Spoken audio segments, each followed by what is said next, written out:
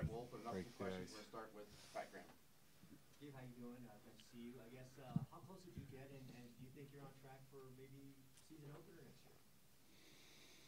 How close did I get? I guess we'll never really know, right? Like, it's such a big difference from laying, like what I'm doing is essentially laying the foundation to skating, my new kind of skating technique, with a new piece in my knee, right? Laying the foundation and playing in an NHL playoff game is very different, and I'm sure you guys all witnessed it. I mean, mentally, I felt pretty close at times. I'm like, all right, well, I can do this. I can, I can go out there for a few shifts here and there, but I think the best decision was made to just for me to focus on what I was doing throughout the entire playoffs, as hard as it was and as much as I wanted to be out there. It was ultimately the best decision for my health, and I think long-term for this organization as well. Eric. A lot of the drills that we saw you doing and skating the last handful of months, you weren't obviously going at full speed or going at an NHL pace. Is that a matter of physically you just aren't able to do those movements yet, or is this a matter of doctors telling you to just ease it and slow it down? I think it's more about earning the right to progress in what I'm doing. I think when you get in trouble, when I have gotten in trouble throughout this process, is when I do something that I'm not necessarily ready for, or I haven't earned the right to progress in those movements. And I have a really good team of people around me, and we're just taking it step by step. I'd love to go faster. I'd love to go harder. I'd love to. There are days when I go out there and I'd love to try to go for a max sprint for a puck, but I know that's not going to be the best decision for my health. And you just, like I said, you got to earn the right to do those things. And there'll come a day when I get to do that. And but we got to do it step by step. Ryan Bolden. Hey, can you just talk about the frustration of being in the rehab process while watching the team compete in the playoffs, knowing what they're going through? Yeah, I mean it's just kind of a slow form of torture, I feel like. And it's win or lose, you want to be out there with the guys, right? Like even after heartbreaking losses, you want to be in the room with the guys. You want to be around the guys. You want to be there to support them and just kind of go through all those things with them, whether it's ups or downs. But at the end of the day, I knew it wasn't necessarily my time, and I tried to support the guys the best I could, be around the team, which was probably equally as important for the guys as it was for me as well, and for my mental state, just to be around the guys and around the team. So hard, no doubt, but I just kind of kept telling myself that, there'll come a time when you're back in there and your time will come, type of thing. Troy and then Colleen. Gabe, at this point in your career, what drives you, makes you want to do this? You've accomplished everything. I know you're young, human years, but you've won rings, you've been a captain. What drives you at this point to still want to continue on this journey?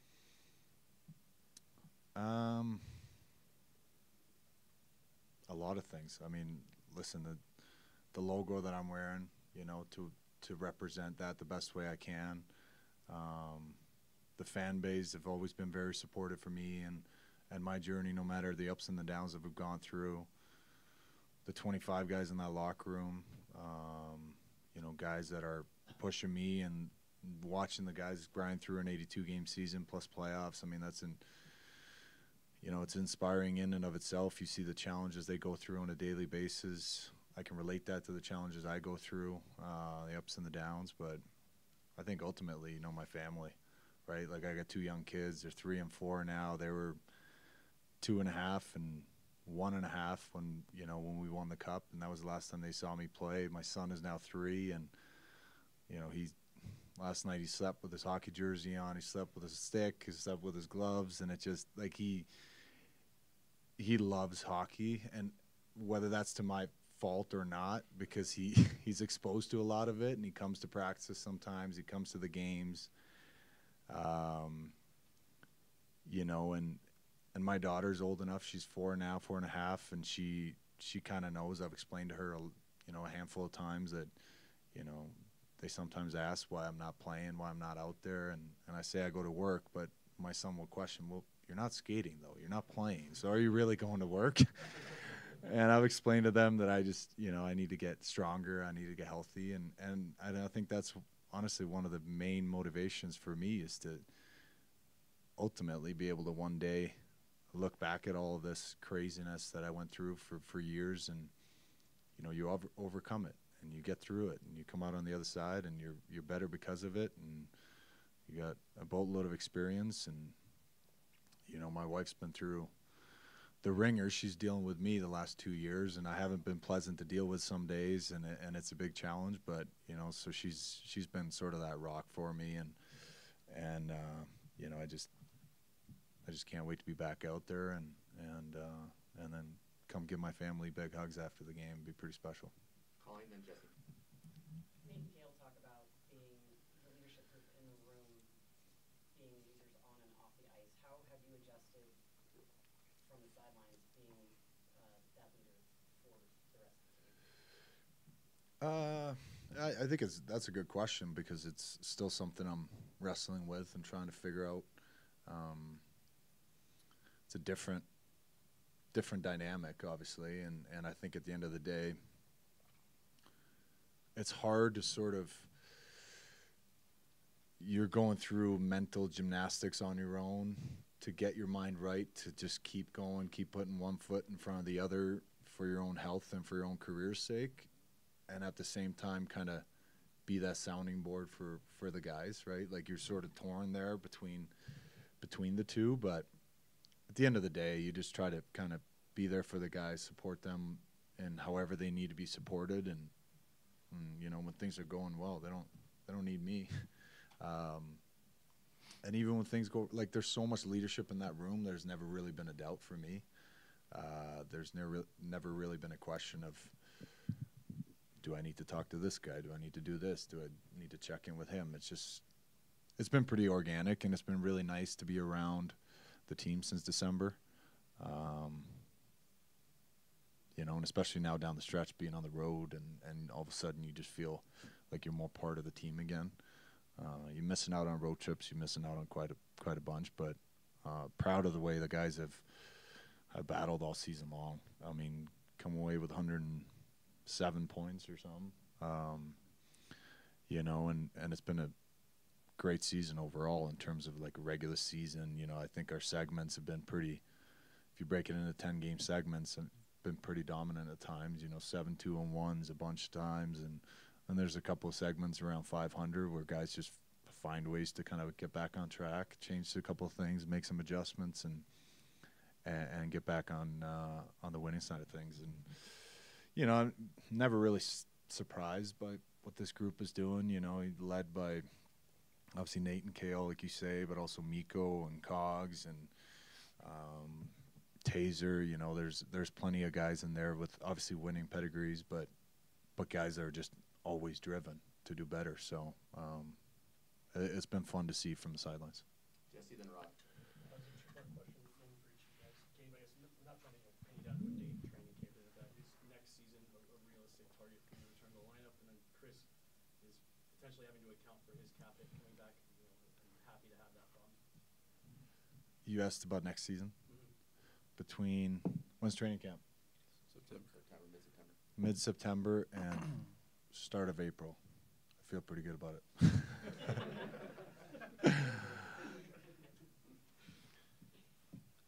Listen, we can't go and get a guy the caliber of player or the person that Gabe is. His injury has been challenging in a lot of ways, but not more challenging than what he's going through. He loves the game.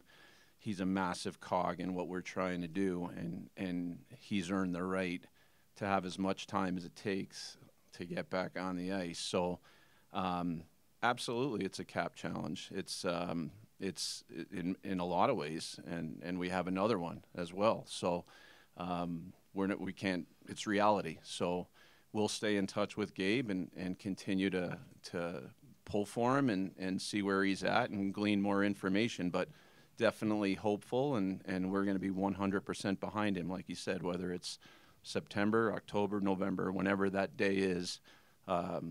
We'll be super excited to see it. That's for sure. Rod, then Evan. Kind of following up on what Troy asked, because I wanted to ask about family, because when Brendan joked about you're not here to retire, I've seen the way your kids are watching the game and stuff, and I remember Joe and some other guys talking about one of the most special things is the fact that his kids got old enough to experience that stuff. Is that when you're at the toughest times in this, has that been the ultimate thing, that you want to make sure that they have that chance to experience Dad on the ice instead of just pictures? Yeah.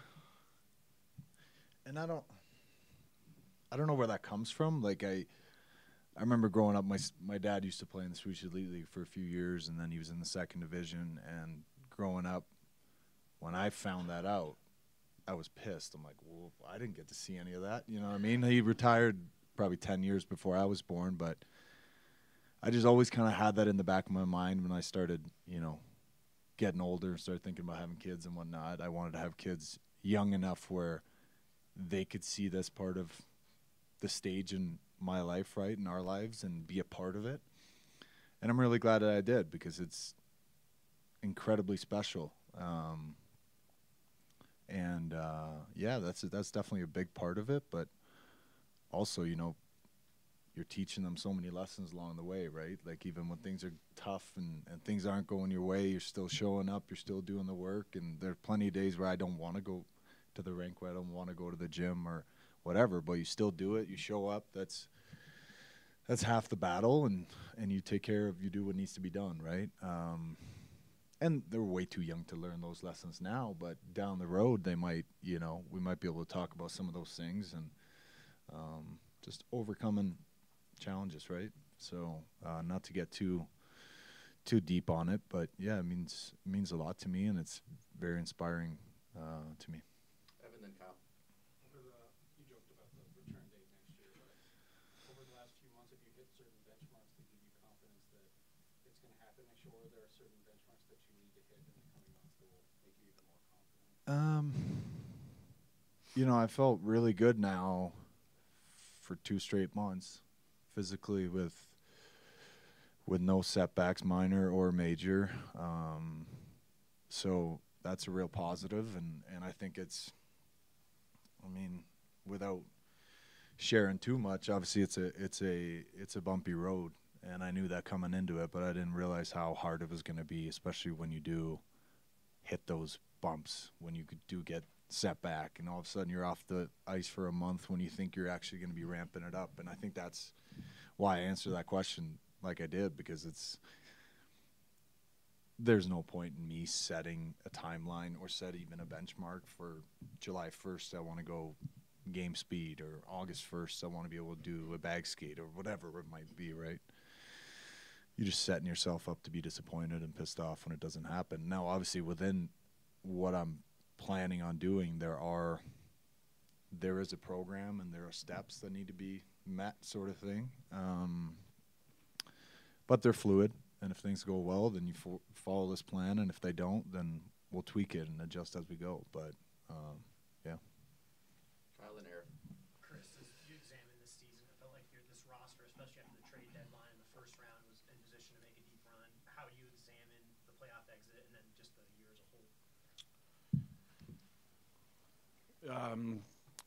Certainly felt we had a team capable of winning, and as you guys all know, there's quite a few teams that go into the playoffs feeling they have a chance to win. We've 3 straight 50-win seasons. Tremendous talent on our team, tremendous character. 2 tough opponents, both 100-plus point teams. I think, Winnipeg was a challenging first-round opponent, and then, Dallas, I think, had the second most points in the league, and we're a goal away from getting it to a Game 7. So ultimately, the guys were crushed because you realistically feel you have a chance, but it's hard, and you need a lot of things to go right. But very, very proud of the group. They battle all year. They give it their all. They believed every single day that we were going to find a way, even when we fell behind. So continue to be proud and know we're going to be back. Arif and then Troy. One for each of you, but starting with Gabe, for the Val Nichushkin news, as a leader on this team, how do you take in and balance the personal and, more importantly, the business side of this for someone like him and what's unfolded the last couple of years? And I guess for you, Chris, when he's through, is how did the news kind of unfold for you, and how do you handle the business side of this moving forward?